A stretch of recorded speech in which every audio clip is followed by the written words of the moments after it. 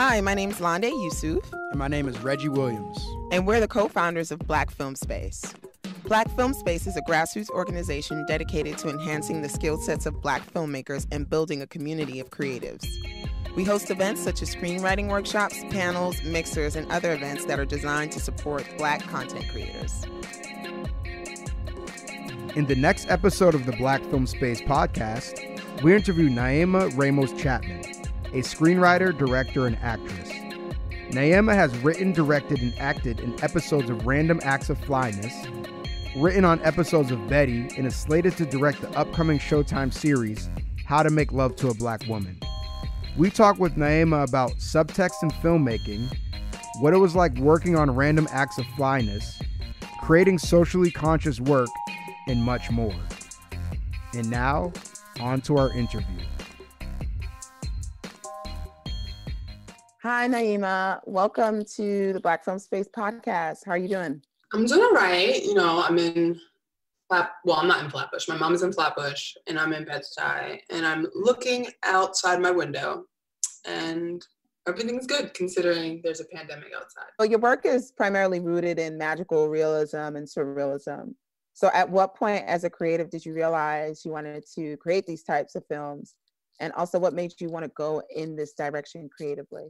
I basically fell into filmmaking, not quite by accident. I think it was sort of a roundabout journey. I used to study dance for several years, since I was 3 years old. And then more semi-professionally, I was training pretty intensely at Alvin Ailey School for Dance during my tenure at Professional Performing Arts School. So it was 4 years of very intense dance training. And for a while, I thought I was going to go and become like a concert professional dancer, or maybe, be in the Ailey company or at some modern dance company. But towards the end of my senior year, I got pressured a lot to sort of make a decision in terms of like, if you're going to be a dancer, you can only do it, and it's kind of this way. And not necessarily that's what they said, but that's what I felt was sort of institutional style of Ailey. And I'm very thankful for it being my first artistic home. I think it taught me so much about filmmaking. And I use a lot of gestural choreography, and I think about how the camera moves in space because of it. But I've always been sort of interested in various types of storytelling, or like, what is the best way I can reach as many people as possible and kind of express my vision and truth, whether it's through dance or acting, which I started doing later in life, or journalism when I was studying journalism in college, and then also worked at several webzines and at a think tank, and did a lot of advocacy work in that space. But it was always about storytelling and how to get at the root of not only being able to very concretely express what is happening in reality, but also juxtaposing that with what is imagined, or how we see ourselves, how the residue of the past can kind of collapse onto the present.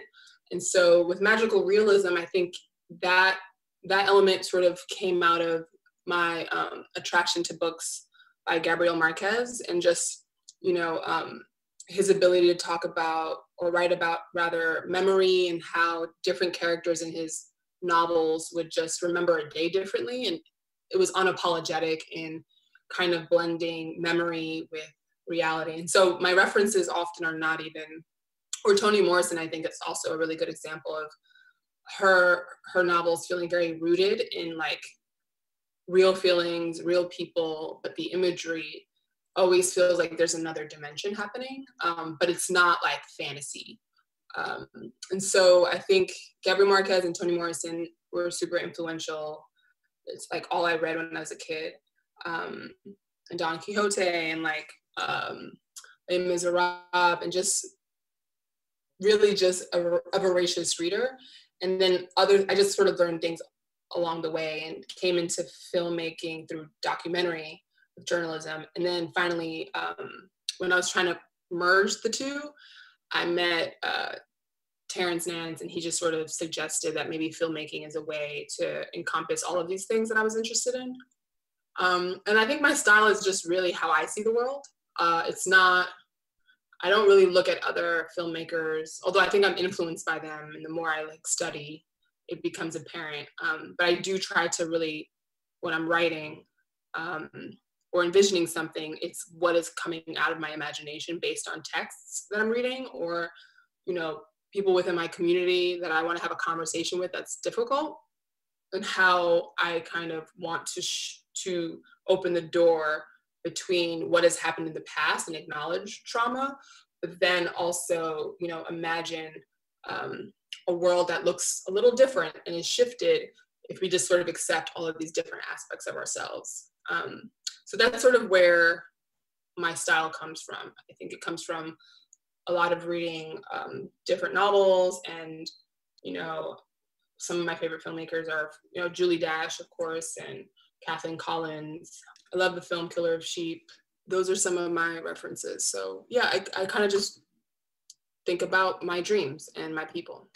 So in Culture Magazine, you were quoted as saying, spoken language can be limiting. But I think sitting, listening, being with someone, there's so much there. The films that typically move me are often about what's not said.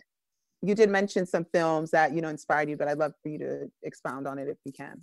I think my experience in journalism was really amazing because it got me courageous and kind of figure out how to like move through a bunch of guys to get to the front to like interview a governor, or like, you know, someone who might not quote unquote seem like an expert about like immigration reform, and get their perspective. So there's that element of storytelling, but visually speaking, well, even doing those interviews, I remember having to pay like really close attention to like subtext, and what people weren't saying spoke a lot of volumes, but I would be kind of distressed by my, you know, with journalism, you can't write about people's feelings unless they tell you about them. And so you can write down like the way maybe their eyebrow twitches, or if they put their hand on their neck to protect it, or if they're sweating, or, you know, if they're walking back and forth. You can write those things. And I think I learned to be a very astute observer. And I like to think that that definitely comes out in my work. And I mean, I just love films like Lucretia Martel. She just is able to create such a tone and a visual language based on how people's relationships to space work out. And so I'm thinking of like La Cienega, for instance. There's so much in terms of, you know, the way the family drags.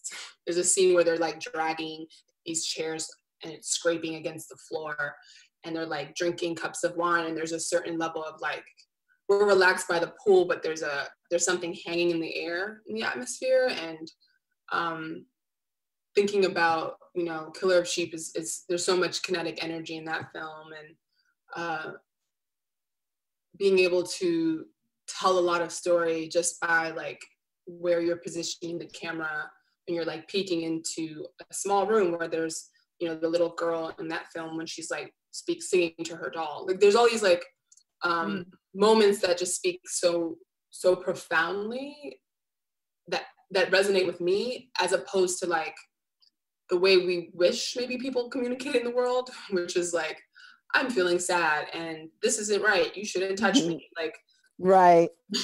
You know, and no shade to films that are didactic. I think there's beauty in, you know, Spike Lee does it better than anybody, like talking direct to camera, but there's an acknowledgement there too, and it's a stylistic choice.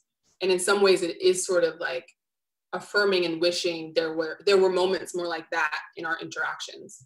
I'm kind of also obsessed with this idea that language being a dominant exchange, like words are so limiting. And I think as a society, if we paid more attention to how people feel and we're just more perceptive, in terms of the body language, we could maybe, you know, provide space and even moments of peace where people are saying, they can't say what they actually need.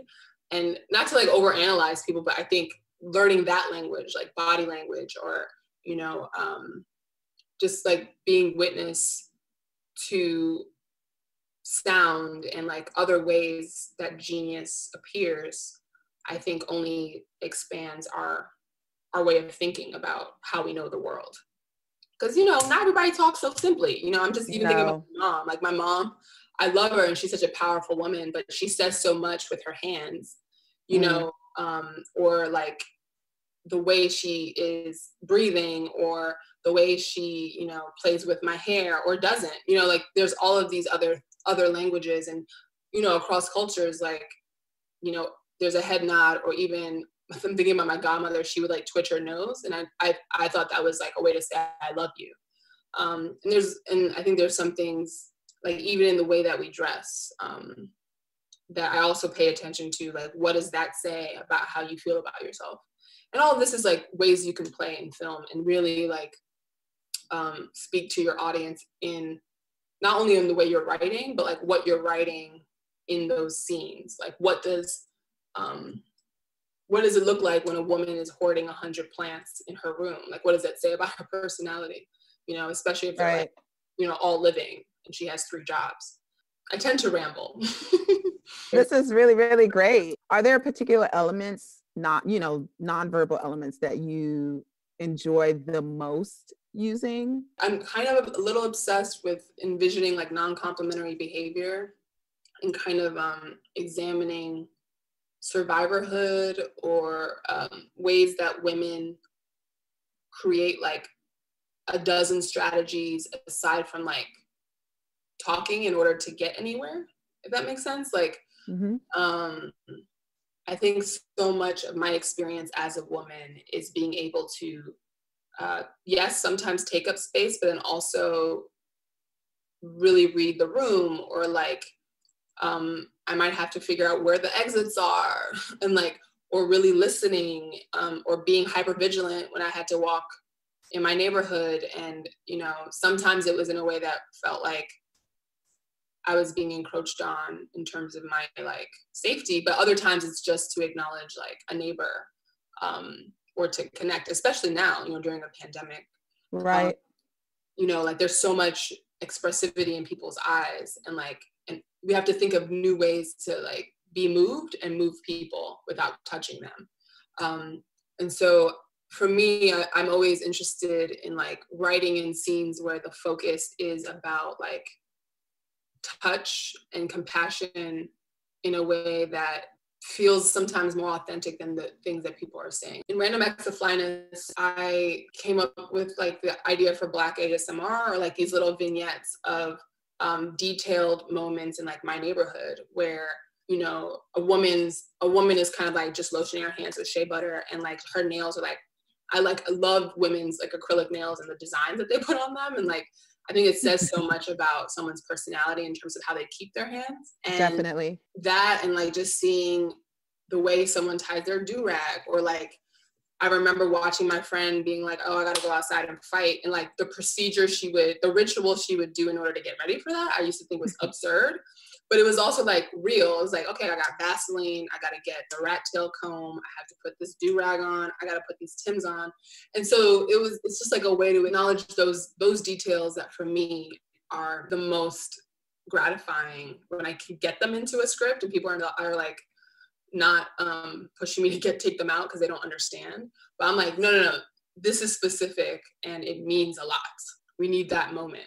I do love it when I can figure out a way to kind of disrupt our expectations about like someone who's femme, what they're allowed to do in space, whether that's like, you know, dancing randomly in the street and or jumping on a car, or, you know, if there's a police chase scene that maybe they don't run away and somehow confront the police officer in a very surprising, like, oh, you're not supposed to do that, because, you know, I feel like we're inundated with these images of real tragedy. I remember having a gun pointed at my face by a police officer.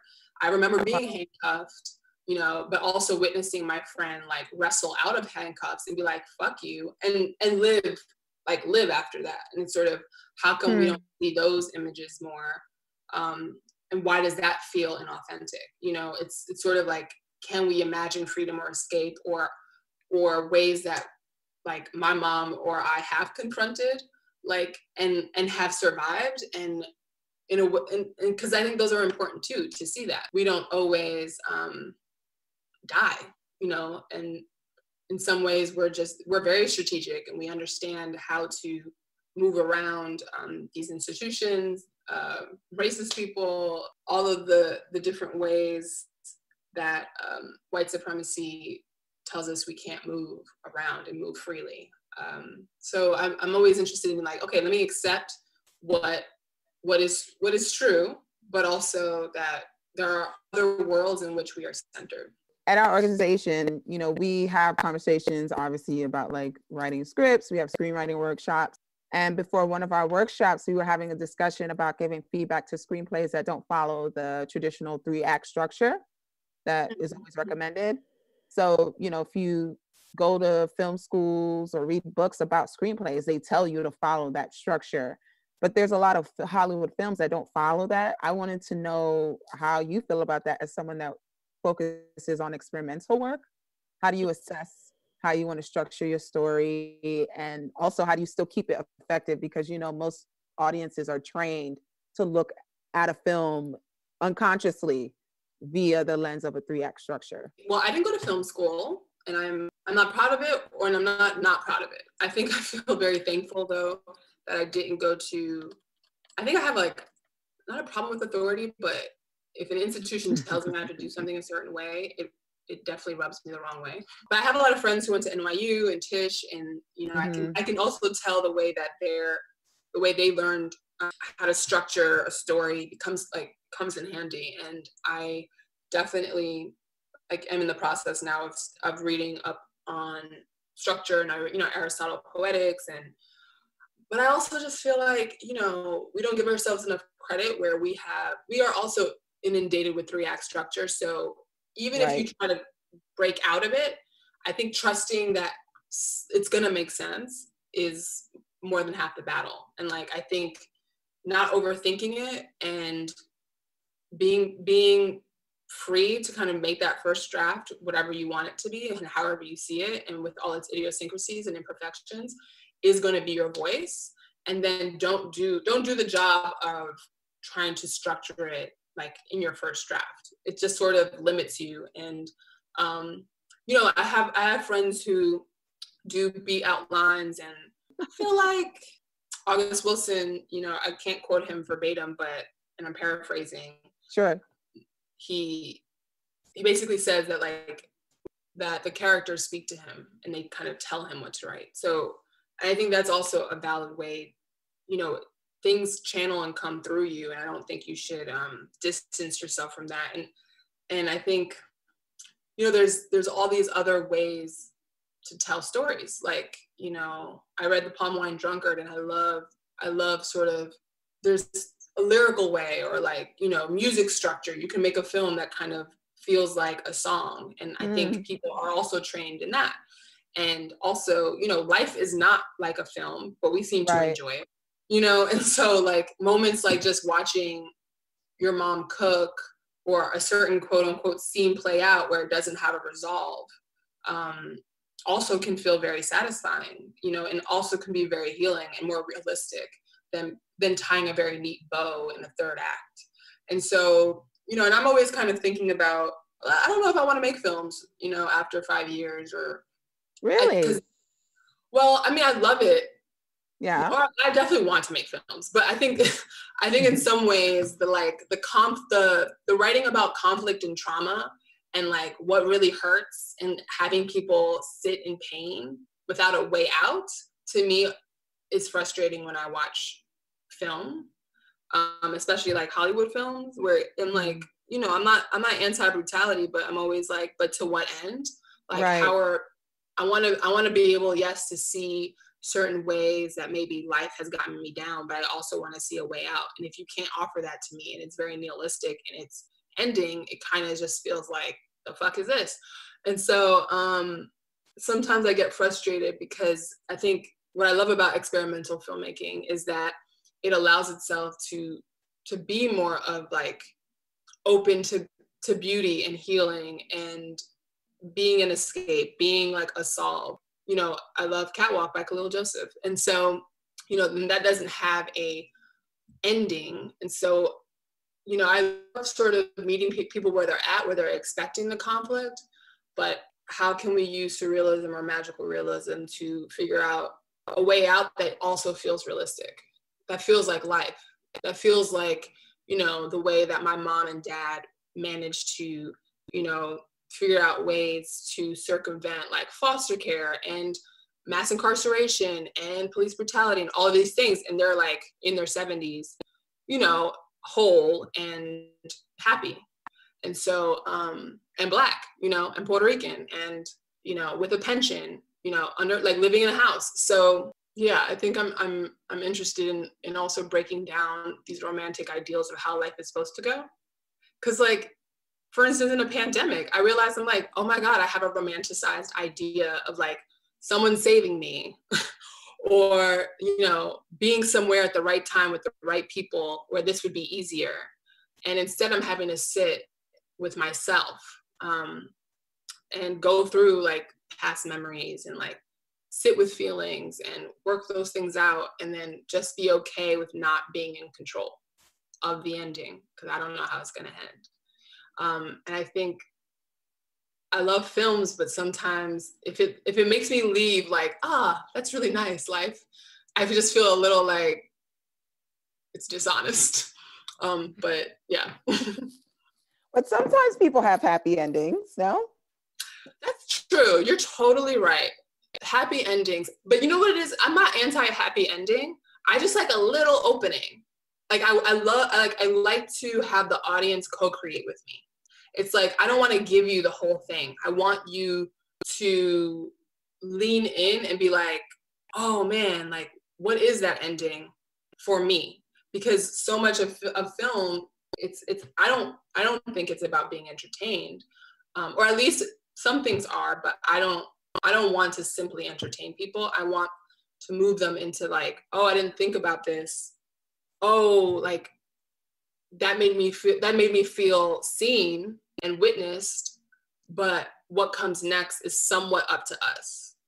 You know, I'm not getting a message or I'm being preached at about how things need to be. So there's like a message, there's like a forward momentum, but I'm kind of like, can you do some of the work with me? As opposed to, you know? Yeah, no, I've definitely had a colleague say to me, you know, as Black characters, we need to be redeemed in film, you know, we need to feel good. And I was like, well, that's not always, you know, necessary. Sometimes to tell particular stories, you have to show what's real. You know, I think it's up to the filmmaker and what they want to communicate to the audience, you know? So I hear you too. I hear your point of view for sure. Can you tell us a little bit about, I'm just pivoting here a bit, your journey from acting school and then how that helped with you directing, especially for TV? I really suggest that if you want to be a director, you should definitely go take some acting courses. Just because like, I really try not to instruct people to do, I feel more comfortable as a director if I can ask you to do something or give you a direction that I also would understand, you know, and I'm not just like in my head. And if I'm asking you to go somewhere, that I've at least tried to go there so I can kind of respect the process of what it takes to like, you know, re-trigger certain memories or fall 1,000 times, you know, if you are in a scene where you get shot, and like what you have to go through mentally in order to make that feel real on screen. So I went to the Barrow School for Acting. It's really great. Seth Barish and Lee Brock, they run the school and they're masters at their craft. And what I really loved about going to that institution was sort of how accessible it was. It was sort of like, here's some tools that you can come and make of it as you wish, but it wasn't a very pretentious place. It wasn't very like, you know, I've heard some horror stories of like, you know, a bit abusive in terms of pushing actors to certain places. And now maybe not abusive, but like, you know, you just are inappropriate, really, probably. Yeah, just like, I don't know if we gotta do all that. Like, I like to give people permission to go as hard as they want to figure out the job, but like, I'm not trying to manipulate or trick anyone into like being traumatized for a film. Unless that's something that they are interested in. And we've had a conversation before we've made the film. And that's their process. Because that's another thing, every actor has their own process. And I think you don't really know that unless you've tried out a few different workshops or courses. So I mean, it really helps me not like understand what it takes to be that vulnerable on screen, and respect actors and their craft. And I just love it. I mean, I love acting and I love directing, and I just love having those conversations between like another artist who is bringing so much to the table, and kind of just like leaving it open for us to have a conversation, as opposed to, you know, I do have a vision, but I'm not scared of that person like having done like a lot of deep homework on their character and their motivations, and kind of just letting them show me what they're thinking, and like, oh, okay, that might be actually a little bit better. Like, I'm not so locked in to you saying that line that way. Right. So now we have 8 possibilities instead of just 1. You know, and I think I've also learned one tip is like, you know, don't overnote it in the beginning. I think a lot of directors, you know, you get nervous and you feel like you have to know all the answers and you want to like give 8 notes, but that can be so overwhelming to anyone. And so maybe just like your job is to keep the morale and keep things going, but also make time slow down so that people have enough for themselves to get there. So it's a nice delicate balance of like how to move, really like knowing what you want, but making it feel easy. How do you deal with the actor that might not be nailing it? How do you steer them in the right direction? I'm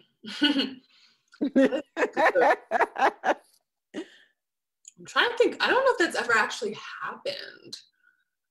That's a testament to your skill. Oh, thank you. I haven't. Seriously. Yeah, I haven't had someone like utterly like bomb.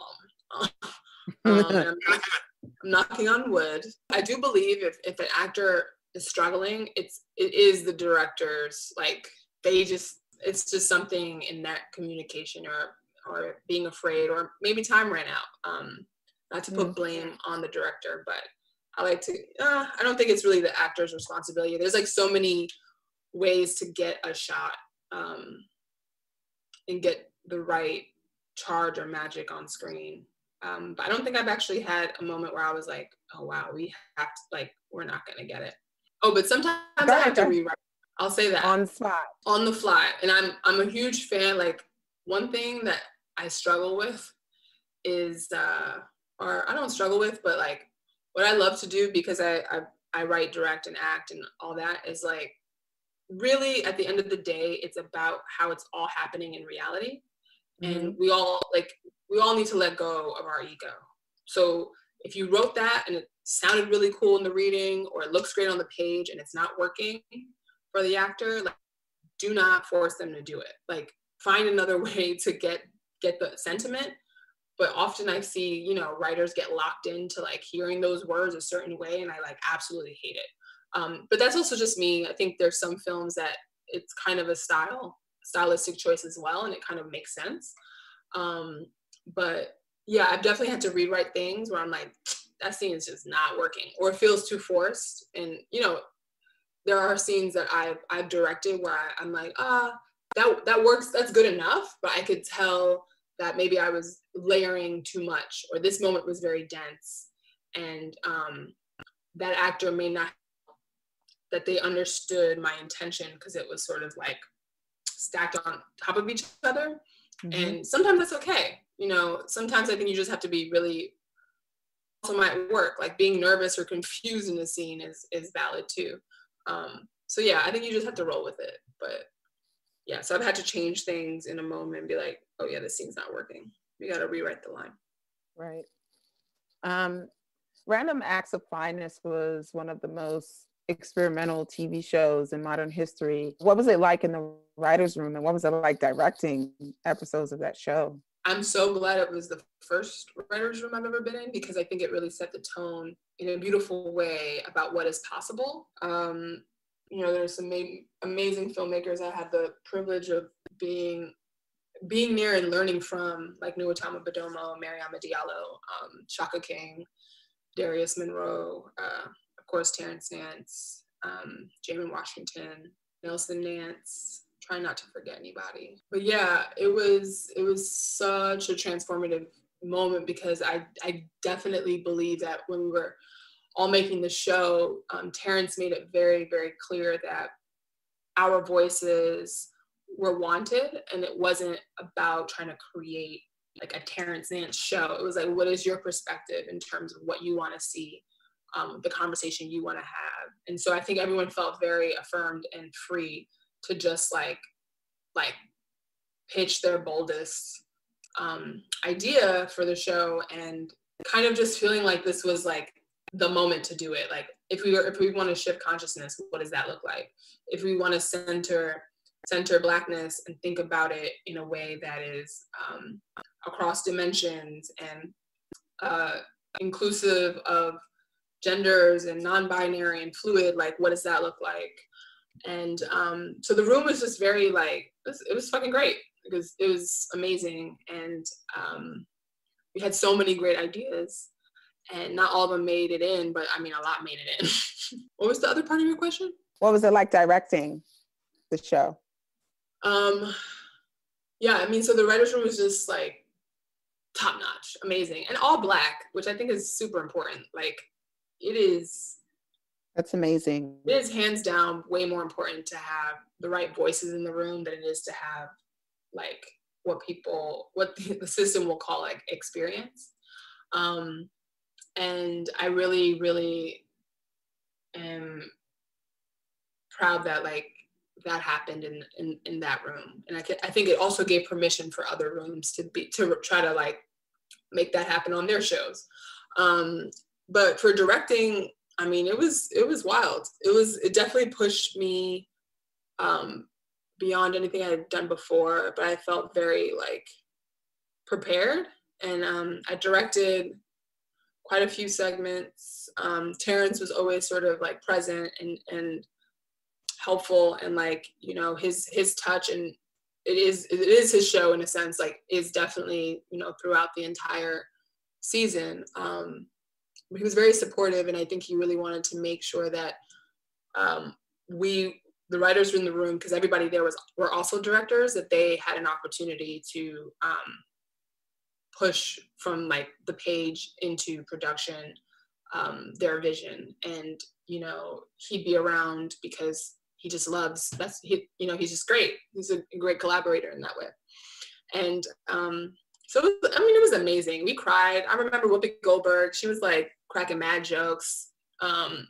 She was super like funny and just very generous.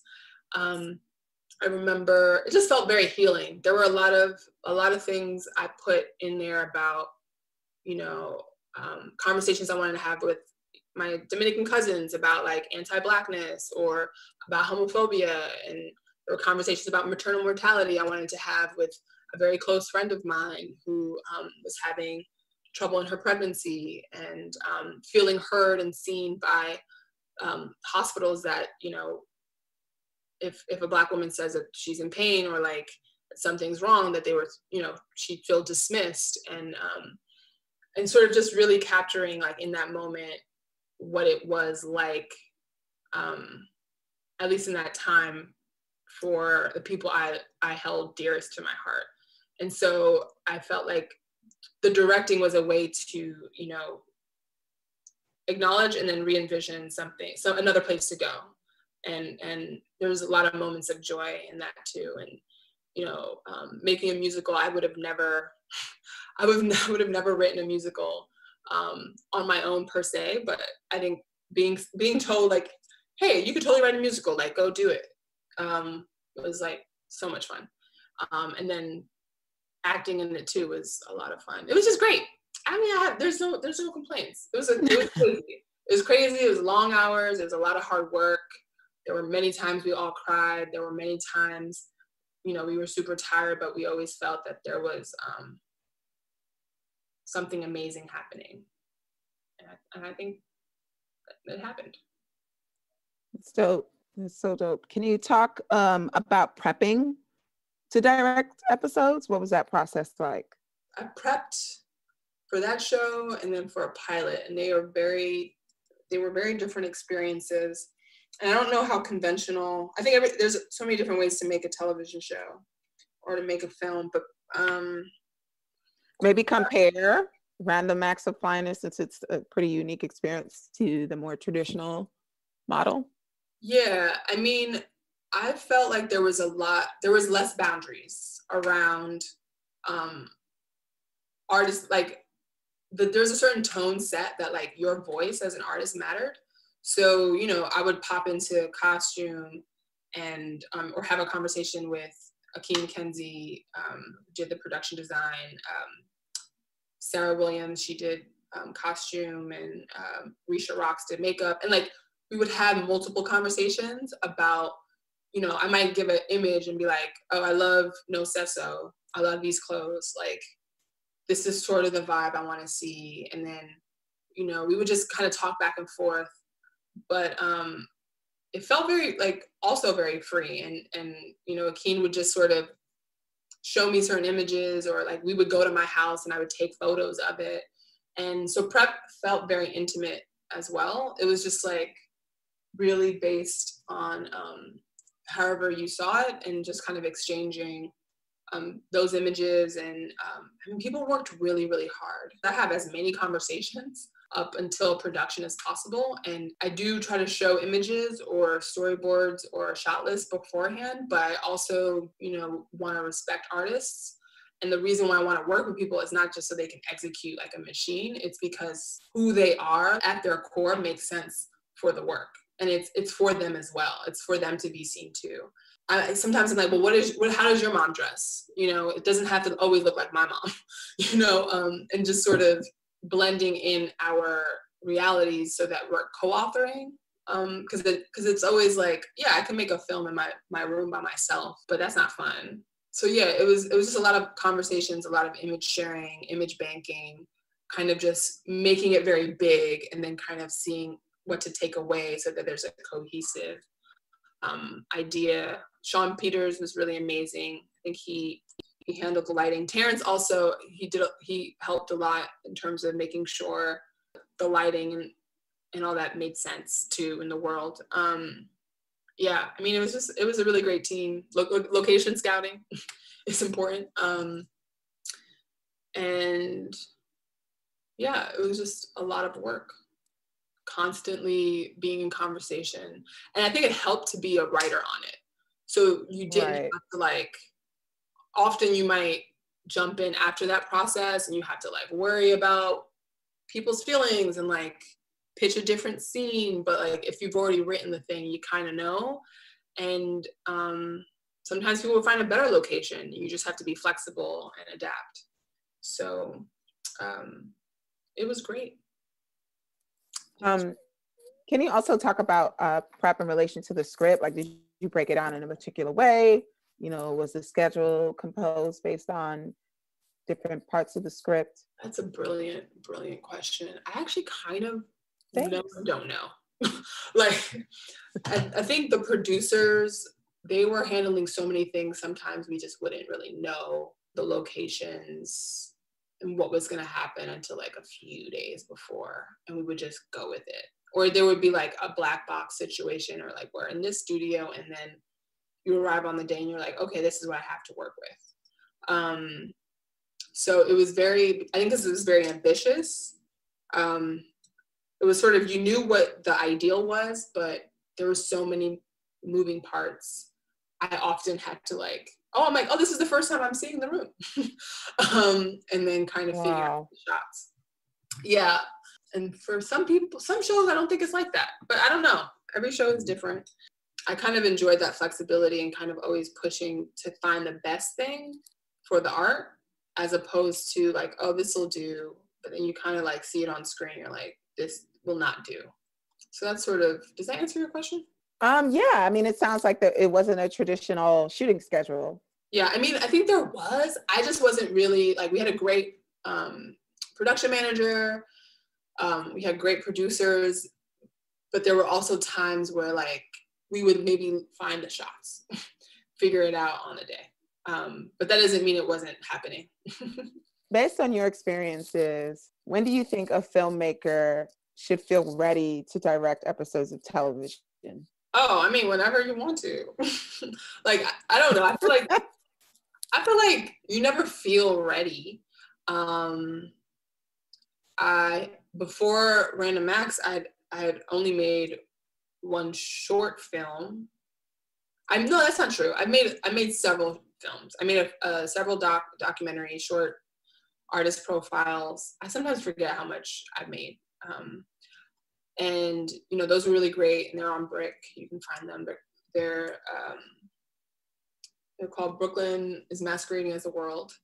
And then I made Nothing Happened, which was my first short film that was at Slam Dance, I believe in 2016.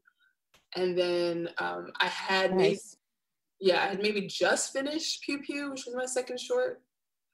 And then I was working, or maybe I didn't even finish Pew Pew. I don't remember. But then I worked on Random Acts, and I didn't feel not ready, because I felt very supported by everybody there. And so I think, you know, as a filmmaker, it's really just about, like, being confident in your voice, but also maybe when you're first starting out, like, make sure you have made things with people who believe in you, as opposed to having to prove your worth or your vision to people who don't believe in you, or just feel like you can't do it. Because I've been in situations like that where I'm like, okay, you have some doubts, but that was not how I felt on Random Acts of Flyness. And that really is a credit to, like, Terrence and all the other filmmakers and the producers, because they were just very like, yeah, you can totally make this. Like, you know, you don't have to have made a feature film in order to direct television, because the voice is what matters. And all of these other really amazing specialized folks who've done it longer, they do know how to do it. So I think as long as you have a strong vision and you can communicate clearly and you are in the game all the time, and I mean, like, you know, don't just moving past fear, or, like, if you want something, you got to say it, and you got to say it more than one time for it to show up on set. And, like, you know, people will persuade you to make other decisions, and I think you want to listen. But I think if it's about the vision, try to figure out a way to make that happen, and people will be thankful at the end, even if it's hard for them to get those things. While you're working with them. So I think you're ready whenever you're ready. It just depends on whether or not, like, Hollywood thinks you're ready. And I think that's a different conversation. And so if it's more of, like, what do I need for, you know, a studio exec to take me seriously, I think let's go there.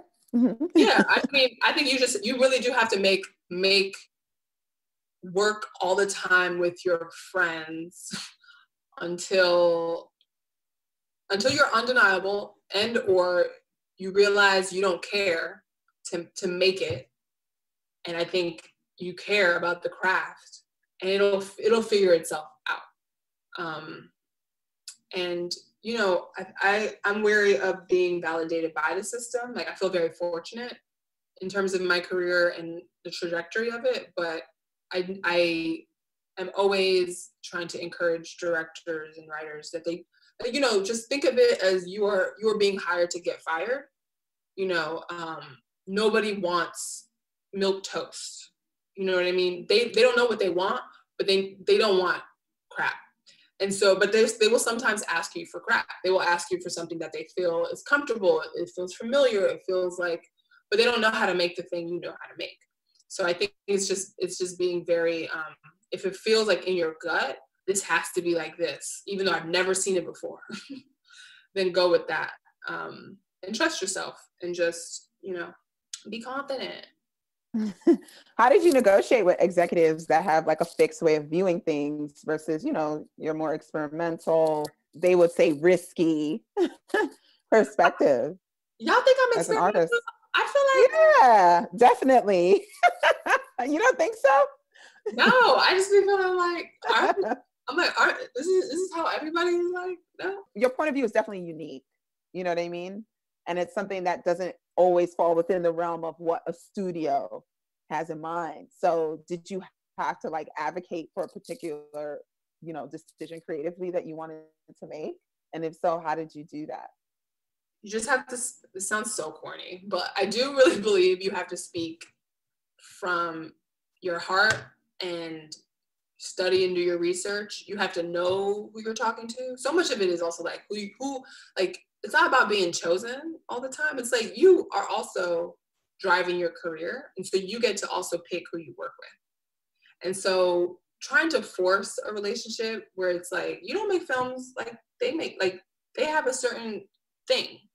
And there's plenty of studios emerging and existing, or producers or people who can also be a buffer between like your creative voice and like what are the things you kind of need to say in the room in order to make people feel comfortable with your vision, or that like it can be executed and that's going to be great. But I don't know, I personally just speak from my heart. I get really detailed. I kind of just, you know, pitch what it is that I want to make, that I'm interested in. And I try to know the world as much as I can up till the day I pitch. But ultimately there's so many things out of my control that I don't sweat it if I don't get the gig or the job.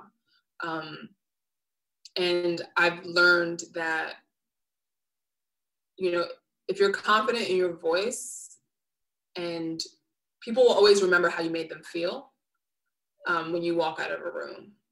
And I think they want to feel you and who you are. And it's not about the film so much. It's like, do I want to work with this person? And if the answer is yes, the outcome of the film almost, it does matter, but it kind of doesn't matter. And I think you also want to work with those people in the room too. And I think it's also understanding that collectively you are after the same thing. It's just people have different motivating factors. Like they want it to make $1 bajillion, but also I think they are, you know, execs are also there because, you know, we all are after a certain feeling and a certain energy and this sort of, I want to feel everything. I want to feel down, low, and then laugh and cry. And then I want a way out where I can imagine a better day. And so everyone wants that. It's just like how we're getting there and reminding them along the way. And that does start with your initial pitch, but then it's like, you have to carry that momentum to the end, like into the shop. And so it's like, how do you have that stamina? I think it's a lot of it is about stamina. But I don't have like any tricks or anything like that. I wish I did. I just do as much work as I feel comfortable doing. Mm-hmm. And always feel like filmmaking, it takes a long time. So don't do shit that you do not feel like you want to invest your time and energy and like you love to do it because it's not gonna work out. If you kind of feel like, this will make me famous, like or this will get my like name in the game, or this will look good on my resume, because it won't, you know, because people can feel that. They can feel that. When you're forcing your career, forcing your point of view, for sure, they can.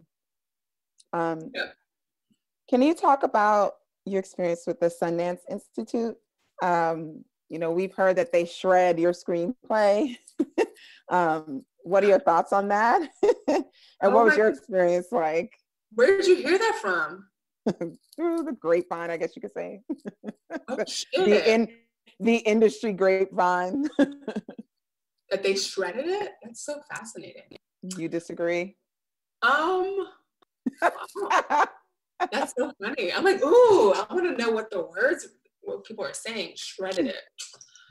I think perhaps they may not have known. No, I don't know. I felt very supported at the Institute. It was a very short workshop. I don't really know how in depth. I'm trying to think if that's like it's a cool like legend, like they shredded her script. It was experimental. Maybe it depends on the writer, the project, who's, leading the Institute, who knows? But maybe I should ask, what was your experience like? And how do you think it helped with your writing skills? Right. Well, it was the first draft. And I feel like it was the first draft of your screenplay? Yes, it was my first draft. That's amazing. What? Wow. Okay. So they could shred it if they want to. I think it was fine. It was like a first draft, and most of the questions that came my way were just sort of about, is this a shooting script or is this a script to sell? Because I think, institutions are about structure. It's really, I felt like Joan Tewksbury was there for the workshop, and I learned so much from like the very quick several minute prompts that she would have for us in terms of like, okay, now write for 15 minutes and now share it, now write. And I thought I learned so much in a very short amount of time and met some amazing people who've made amazing films. And I also felt that there weren't a lot of people who look like me in the room. I think people's cultural references also matter in terms of when they're looking at work. And if you pair people who've made films that are nothing like yours and they're reading it, that's kind of an issue. It's like, it's if it's not written in a certain like standard form, which I had to learn, and I learned it that way. I was like, oh, okay, there's a language barrier. There's, and I think, Dana Schultz, she was so amazing in terms of the notes she gave me. Just like saying it's here. There's just a difference between sharing a script for people in the industry and like, exactly what you're going to shoot, so you're going to shoot it. And for me, it was definitely like a script that I'm going to shoot because I'm going to direct it, not I'm going to sell this. And that's just, that's how I feel about my feature. Like I'm interested in directing what I write. I'm not like a traditional writer for hire per se, though I do love like the opportunity to do that, like for television.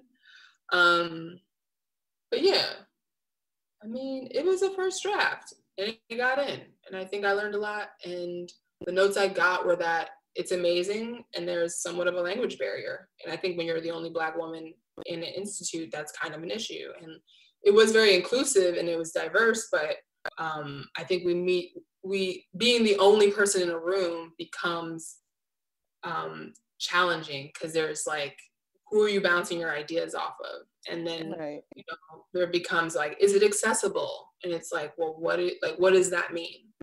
It's very subjective. Yeah, it's subjective and accessible to whom. And if the majority of the industry is, white or white men or white women, then we have kind of an issue in terms of what you mean by accessibility. So yeah. It was definitely, now I think about it, the draft and now where it's at now, it was definitely very, very experimental. Oh, see? Yeah. And just not finished, but that is what it is. Your work covers a lot of socio-political themes, such as race and gender. So what do you do to recharge, or maybe just deal with life, in a lighter way? Do you want to make work that maybe is in different genres? How do you see the future of your career playing out? I was like, I don't think I make socio-political work, but that's a lie. I think I make work that feels like me. Yeah. And I come from like a very particular background, My mom used to do a lot of, rank and file work in the civil rights movement, and she used to do bodyguard work.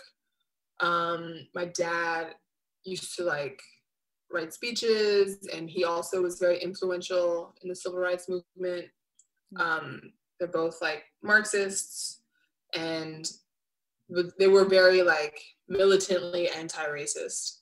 And my mom never called herself a feminist, but I mean, she definitely is. And my aunt identified as an eco-feminist, so she was already talking about climate and kind of the feminine principle and or femme principle, and thinking about the planet in a certain way where we're giving back as much as we are taking, or that it's a relationship as opposed to just always an imperialistic colonization of resources from a place of scarcity. So I was definitely influenced by my family in terms of the way I see the world. I also don't like to preach to people very directly about how they should live their lives, because my mom also gave me that freedom. She was an atheist, which is not very popular as a Puerto Rican woman, but she let me go to church, and I went to many different churches. So there was always a sense of curiosity, and I try to keep that present in my work, where I'm proud of where I come from, but I also know part of that pride was that were my parents not saying you have to be super radical like me, and trusting my own path. And I used to work at Color Lines for a little bit. I used to intern there. And when I was a journalist, I was very interested in race, gender, and pop culture, and that intersection, and how mass media, what are the messages that we are absorbing from it, and kind of thinking about how we can do better, but not in a way that's I know better per se, but right. I have questions about this. I have questions as to why, when we think of Latinx, we think very light-skinned, very long, straight hair, when I know Dominicans and Puerto Ricans also are Black. And there's a certain weird imaging that's happening that feels not expansive enough. Or there's certain conversations or certain stereotypes that just aren't helpful. So it's and also, thinking about how I can not make work that's trying to explain everything about my culture to white people, because that does not feel fun to me. So I think it's definitely a thing. Yeah, and I'm not mad. I think it also just depends on how you were raised, and it's I don't knock.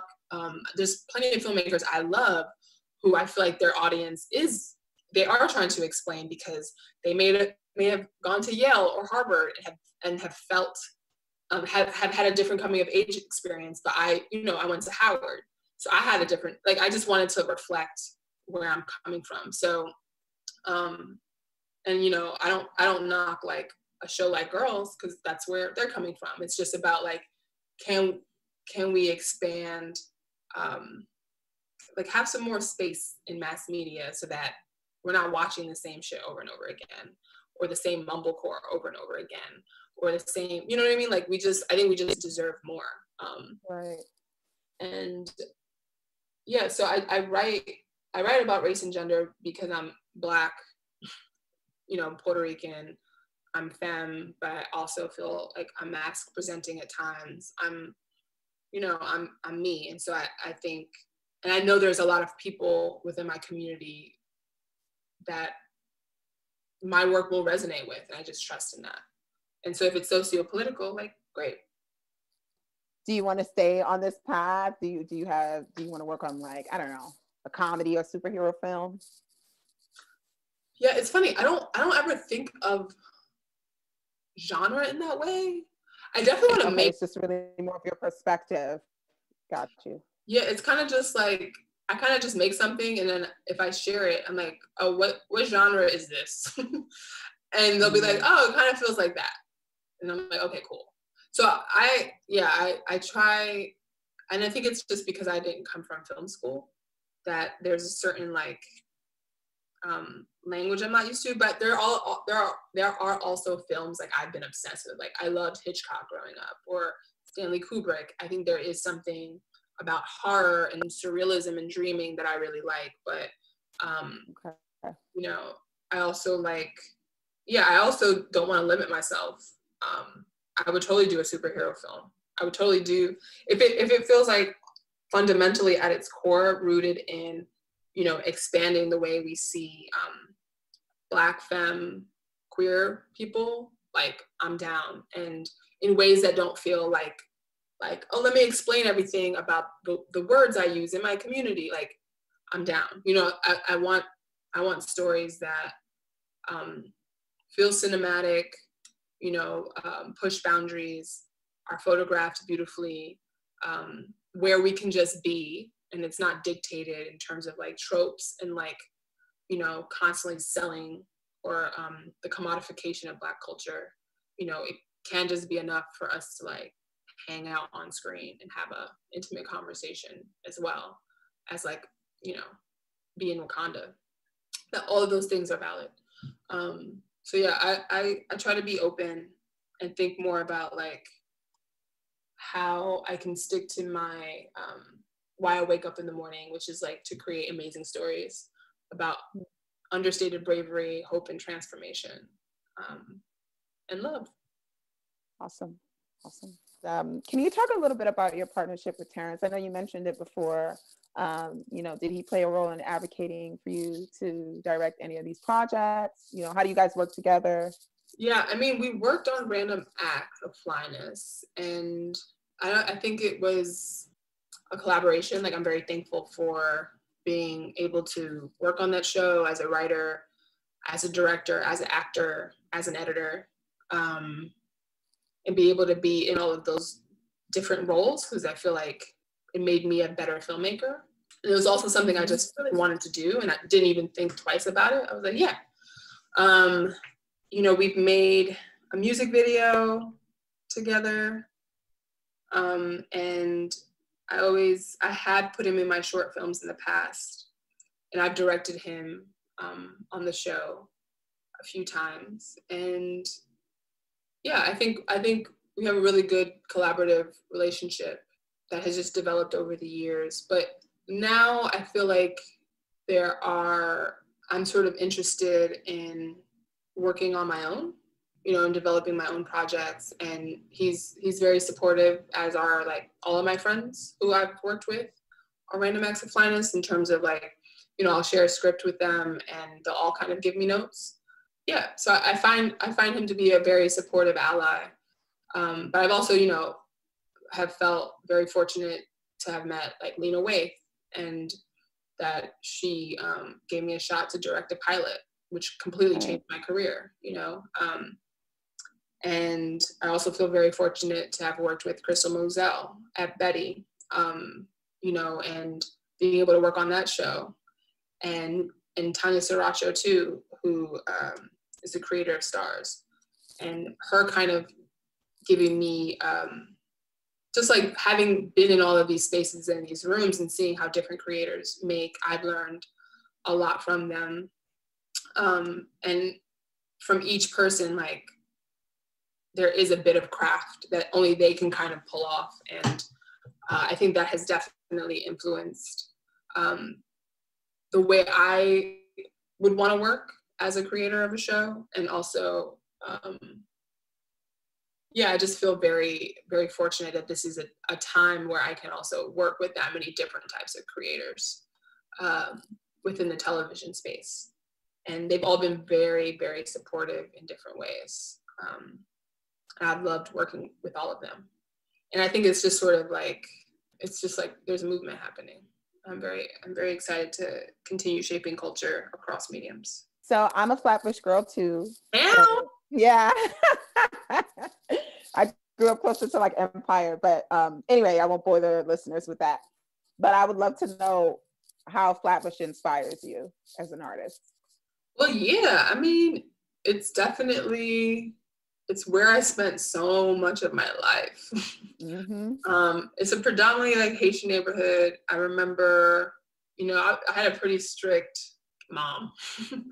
I remember having to be home at a certain time, so I didn't get to hang out quite a bit, but like my best friend, we would find ways to like, take a 2-hour walk when we were supposed to just be going to the bodega up the block.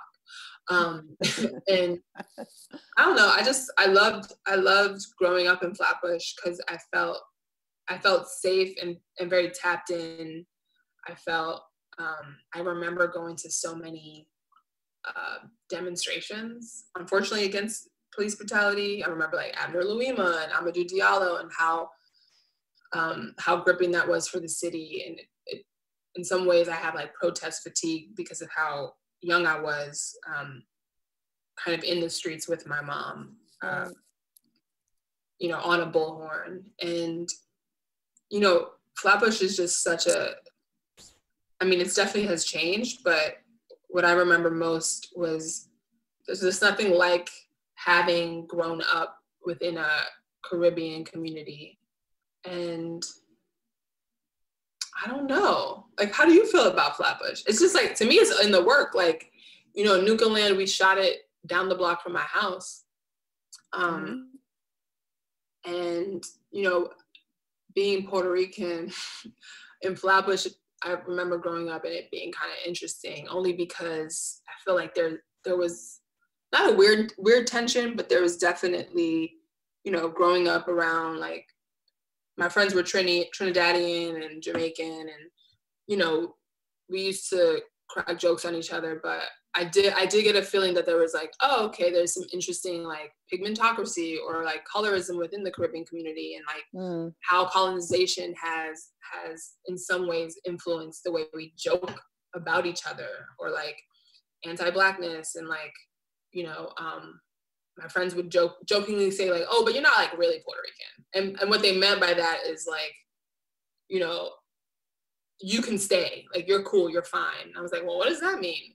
And, understanding that, white supremacy, which is why I think we don't have to make work about white people per se, because it's like, it's constantly on the margins of even like a predominantly Black neighborhood like Flatbush in our interactions, just because the way, somebody might value a certain education system that you can only get in Jamaica because it's like English, or, you know what I mean? It's just like, I do. You know what I mean? Yeah. And, or there's just a lot of like, oh shit, okay. But also there was a lot of like compassion and taking care of each other too. It wasn't all like nasty. I never got into any fights. I remember like, maybe being like, yo, meet me out. Like, I remember things being very, very punctual. Like, I'm gonna beat you up at 3 p.m. So be there. I would show up and nobody would be there. But like, it was an interesting, you had to have a tough skin. You had to just know how to like adapt real quick, say something funny to maybe not get hit, act crazier than another kid to not get hit. But it was fun.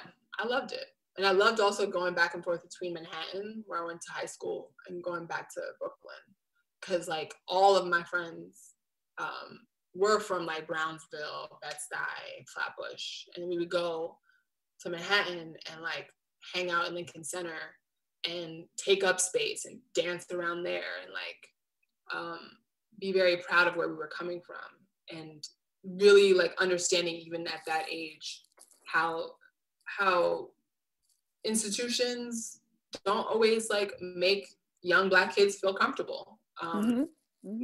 Like being quote unquote too loud, and like, yeah, it was just like, I don't know. I love my community, and I try to make as much work about them in the way that I remember and recount some of those times where there was like a friction and fraught tension between, I love where I'm from, but I also have experienced moments where like, my queerness was not accepted, but I came from a place of wanting to protect me from abuse or from being hurt by people who didn't know me. So, it's very complicated, like any community.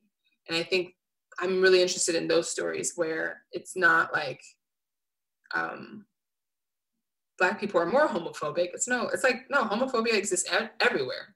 You know, it just is articulated in these very specific ways because of this community and what it means in this history, and how can we show that, and how can we, you know, figure out how to have a conversation as if it's just like me, my aunt, my cousin in the living room. Before we close, can you tell us what's next for you? What is next? I wish I could tell you what was next before this pandemic happened, but I can't. What's next? I mean, I'm fortunate to be able to work at my desk. I'm writing, finishing that screenplay that you are telling me was shredded up, which I just so want to know what was the context of that rumor. But not your script, but just in general, that's what they tend to do to people who get into Sundance. I wasn't making a dig at your script at all. I was like, damn. Like, no. Well, I'm revising that. I'm pitching on a few films, you know, fingers crossed, prayers out there. And yeah, I'm just like kind of finding my way and really taking the time now to like prioritize, because I think what I am learning by sitting alone in a room is like what matters most and why I do the things I do. And I mean, I have like 4 films on this drive right now I need to edit. So I have a lot of work that I can feature films. There's some short films, some documentary stuff I'm developing. That's awesome. Yeah, and so I'm just trying to figure out what comes up first and next and third and fourth and fifth. So I mean, there's a lot coming up, but mostly it's about, you know, the artistry and strategies that young Black femme women kind of move through, like how we move through the world freely, and kind of just reminding that whatever we want, we can have it now, even if the world says that we can't. And so that's why I make the work that I do, and like try to make it fun, try to make it visually arresting, and kind of push people to think beyond what their expectations are, so that we all know it's like possible. Well, Naima, thank you so much for chatting with us today on the Black Film Space podcast. Congratulations to you and all of your professional accomplishments, and we will definitely be supporting you. And feel free to reach out to us for support. We're here as a resource. Thank you. Oh, and watch Body Cam. That's the next thing. Okay, we will. Oh, Body Cam, yeah. I got it. Body Cam, I think it's gonna be maybe on BET. Okay. It's directed by Malik Vital. I have a small role in it. I play a cop, but don't worry, it's not bad. Okay, good. And then also there's episode 5 of Betty. I co-wrote with Veronica Jade. So that's something to look out for. That's coming out soon. Okay. So stay tuned. I am writing this down. Yes. Support. All right. Thank you so much, Naima. This was fun. All right. Thank you so much. Take care. All right. Bye. Thanks for listening to the Black Film Space podcast. If you're interested in being part of our community and attending events, please visit us at blackfilmspace.com and follow us on Facebook, Instagram, and Twitter at Black Film Space. Subscribe to our email list and podcast. All right, see you soon.